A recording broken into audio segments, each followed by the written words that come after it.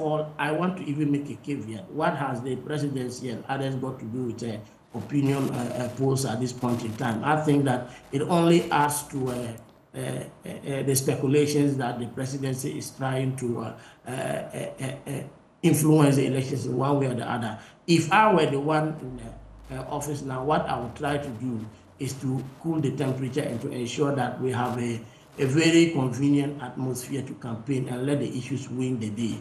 This poll that has been hurriedly done, poorly written, and poorly presented has the tendency of whipping up tensions and preparing the electorate for some disturbances based on this one. The other thing is that this poll is an outlier. Every poll that has been conducted by every credible institution in this country has gone the other way.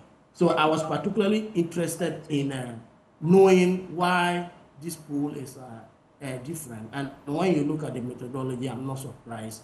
It is flawed, and I don't want us to put any credibility to it. Methodologically, this can't even produce the adequate results for one constituency, let alone a constituency of 276. And I am particularly not impressed by it. If this is what our presidency constitutes as opinion polls, then as someone would say, we are not surprised in terms of where the direction is headed.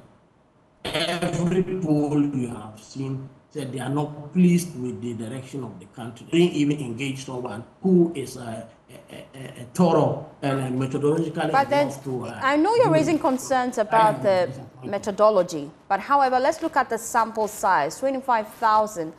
Is that enough to reflect the true opinions of people on the ground? You see, when you take a report, you read the methodology in the executive summary. So when I read it, it was quite scanty. I went to the main report itself, and the methodology is even more scanty. I wanted to see how you selected the sample size. You just don't get out of the blue and then you select the sample size.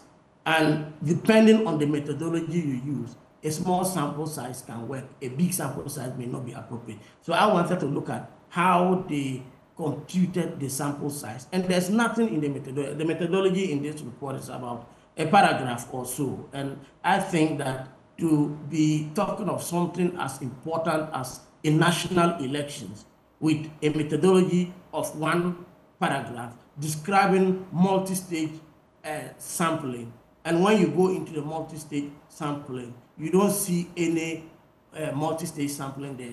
They are just a series of so-called random samples. There is no attempt to weight, because constituencies carry weights. Some are big, some are small, some have several polling stations, some don't have. So these dynamics should be factored in even in the computation of the sample size and the distribution of the sample size as well. You look at all these things and they are all over the place. And the organization of the report itself is all over the place. I am sure if I was working in an organization and you bring me this report, it will see the light of the day, because a report is as good as the client. A consultant can do something, but it takes the responsibility of the client to make sure that it projects what they stand for. And if this is what the presidency stands for, I think we are in dangerous times. Let's look at report acting. We shouldn't even be discussing it in a platform as important as this. Yeah.